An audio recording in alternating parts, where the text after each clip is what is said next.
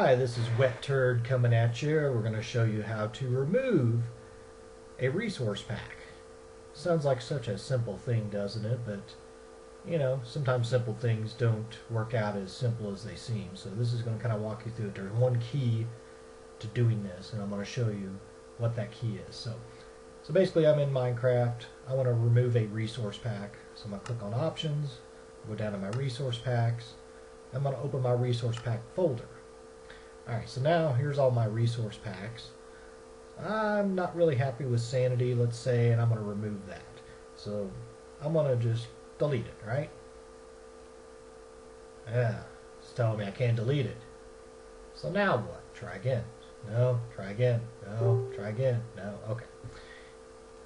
So here's the key to doing this. I'm going to go back to Minecraft. I'm going to hit done, done, and I'm actually going to quit the game. So now, once my game's completely gone, I can delete that.